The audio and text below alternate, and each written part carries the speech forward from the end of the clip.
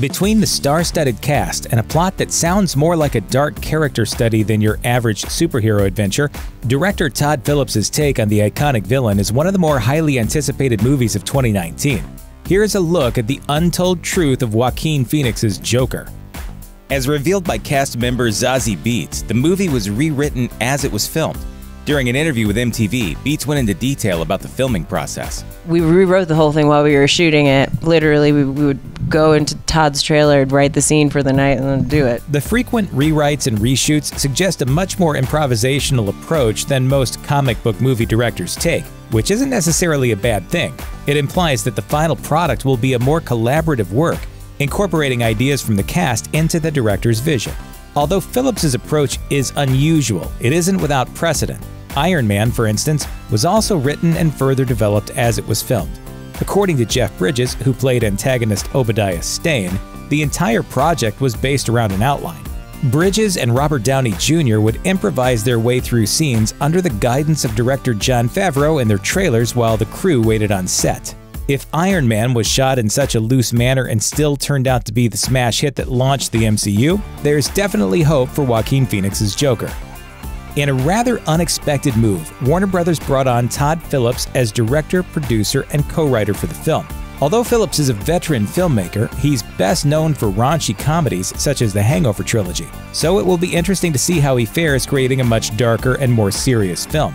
The studio has promised Phoenix's Joker will be a gritty, low-budget character study, quite a departure from the light-hearted slapstick comedies he's worked on before. Don't be afraid to ride the lightning. In the face! In the face! The closest that Phillips has come to working on this type of film before was when he wrote, produced, and directed 2016's War Dogs. Although that movie was an action comedy that touched on some darker elements of human nature, it's already clear from the few glimpses we've had of Phoenix's Joker that this new project is going deeper and darker than any of Phillips's earlier features. Joaquin Phoenix was a pretty major casting coup for Joker, but he isn't the only impressive name going before the cameras for the film. An equally unexpected addition, Robert De Niro, who's portraying a talk show host who plays a role in setting Joker down the path that turns him into the sociopathic clown we all know and love to hate. One of the reasons this role may have appealed to De Niro is because the script is reminiscent of a movie he previously starred in, The King of Comedy. In that film, De Niro played a mentally unhinged and wildly unsuccessful comedian who kidnaps a talk show host in order to get his big break. This sounds eerily similar to the premise of the Joker origin movie, only Phoenix will be playing the deranged, aspiring comic, and De Niro may be the one getting kidnapped this time. Marc Maron has also joined the cast as a talent agent who presumably works alongside De Niro's character, and Zazie Beetz has also joined the cast as a single mother who catches the Joker's eye. Todd Phillips elected to film on location in New York, which meant seemingly anyone with a camera in the Big Apple took a shot at trying to snap photos of Phoenix and his co-stars in costume. Phillips found himself becoming increasingly annoyed by the paparazzi taking grainy photos from whatever long-distance angle they could muster, so he decided to cut out the middleman and put out several high-quality photos himself. When a few fans commented that they were seeing too much of the movie before it was even released, Phillips responded and explained his reasoning behind releasing the images. "We have paparazzi all over our set at every turn, and it bums me out that they constantly put out their bad shots, so I figured may as well put out some good ones." Jared Leto is still slated to star in his own standalone Joker film despite the backlash over his first appearance as the character in Suicide Squad, which means there will be two different iterations of the villain on screens around roughly the same time. It's unusual for a studio to pit actors against each other this way, but there's a twist. They might not be the same Joker. Phoenix is in his mid-40s, which means Joaquin's Joker will already be approaching middle age when his origin story unfolds. Since it's been confirmed that Bruce Wayne's father will play a role in the film, this suggests Phillips' story takes place when Bruce himself is just a child. The age difference is important to note because by the time Bruce Wayne would be old enough to start patrolling the streets of Gotham as Batman, Joaquin's Joker would be something like 60 or 70. Since Batman and Joker are typically assumed to be around the same age, some fans have suggested that Joaquin's iteration of the character might serve as inspiration for the Joker that Batman faces later on. Despite being nominated for 3 Oscars, Joaquin Phoenix found himself thoroughly intimidated by the idea of playing the Joker, which is one of the main reasons he ultimately ended up signing on for the project. Even though Phoenix has a wide variety of experience, playing everything from a famous musician to a paranoid emperor in past roles, he admitted to being terrified by the idea of portraying one of the most iconic villains of all time.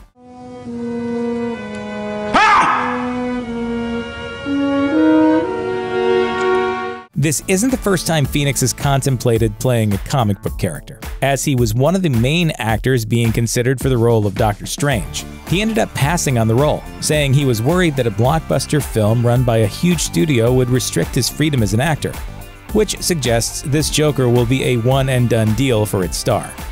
Another reason Phoenix ended up agreeing to star in Joker was the fact that he quickly became enthralled with Phillips' vision of a completely new take on a familiar comic book villain. Since there have been so many different iterations of the Joker over the years, some critics were wary of yet another one on the big screen.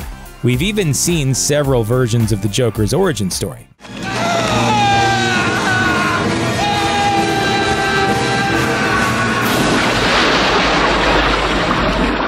But Phoenix remains optimistic about the project because it's unlike any other version of the Joker audiences have seen before. He said, "I wouldn't quite classify this as like any genre. I wouldn't say it's a superhero movie or a studio movie. It feels unique, and I think more than anything, and probably the most important thing, is Todd seems very passionate about it and very giving, so that's exciting." Without the presence of Batman or other widely known comic book characters besides the Joker himself, this film is already headed in a very different direction, and we haven't even seen what else Phillips might have up his sleeve. The first images of Phoenix in costume revealed the grubby makeup he would be wearing as the Joker, and offered some insight into some of the inspirations for this version of the Clown Prince of Crime. Although at first glance the makeup design definitely seems reminiscent of Heath Ledger's Joker, upon further examination it also seems to draw inspiration from several other sources. The color palette used certainly seems inspired by the makeup worn by John Wayne Gacy, a serial killer in the 70s who worked as a clown at parties and events. Gacy's clown makeup also incorporated the wide red mouth and the high blue eye paint that appears on Phoenix.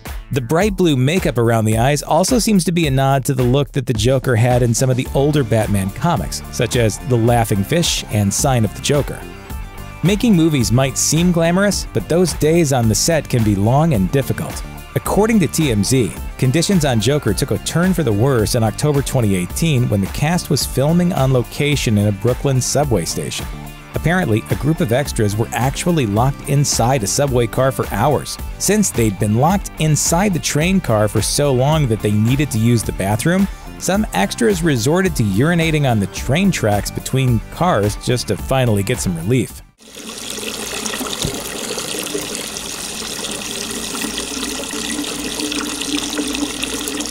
Upon receiving complaints about the incident, the Screen Actors Guild sent a representative to handle the situation and monitor Phillips' set for the rest of the shoot. In interviews, Joaquin Phoenix has suggested that Joker won't be the typical adrenaline-spiking, CGI-filled action film that DC and Marvel fans are accustomed to. Instead, the studio plans to deliver a low-budget character study. As it turns out, Phoenix had actually discussed a similar idea several years before he heard a Joker origin movie was in the works. 3 or 4 years ago, I called my agent and said, why don't they want to take one of these characters and just make a lower budget film about it? A movie, but a character study. And why not take one of the villains? Although Phoenix's agent tried to convince him to attend a general meeting with Warner Brothers after this talk, Phoenix dismissed the idea. He even forgot about the entire concept until he heard about Phillips' film and realized it was exactly the type of role he'd been imagining. Based on the brief descriptions of the script, cast, and some set photos, there's ample speculation that Joker will be taking inspiration from a comic considered one of the greatest Joker stories of all time, The Killing Joke. Although it won't be a direct adaptation, several core elements from the comic storyline could be carried over. Written by Alan Moore, it's one of the best and most widely acclaimed Joker stories, and the beginning sounds very similar to the premise of Joaquin Phoenix's Joker. Just like Phoenix's character Arthur Fleck, the Joker in The Killing Joke started out as a failed and frustrated stand-up comedian. You got a funny shaped head. maybe I should have been a clown instead of a comedian. As the story progresses, he's transformed into the Joker in an accident after getting involved in a robbery with some shady characters in order to support his pregnant wife. Given that Zazie Beetz is playing a single mother who Phoenix's character falls for, it stands to reason that this Joker might also start down a dark path in an attempt to provide for a woman and her child. Another Killing Joke connection comes from some of the first set pictures, which show an area that resembles Amusement Mile, a section of Gotham City that appears in the comic. Phoenix has gained a reputation for undergoing dramatic transformations, such as when he played Johnny Cash in Walk the Line or Jesus Christ in Mary Magdalene. When preparing for his role as the Joker, he once again faced a physical challenge. In order to emulate the traditionally scrawny villain, the actor had to slim down considerably. Joker co-star Zazie Beetz revealed that Phoenix's weight loss was so significant that it actually limited the potential for reshoots after the production completed filming. We had to do everything then because Joaquin had lost so much weight that we couldn't do reshoots later on. Even though drastic physical transformations can take a serious toll on an actor's health, it comes as no surprise that a performer so legendary and dedicated to his craft would go above and beyond to completely transform into his character. Check out one of our newest videos right here, plus even more Looper videos about all things DC are coming soon. Subscribe to our YouTube channel and hit the bell so you don't miss a single one.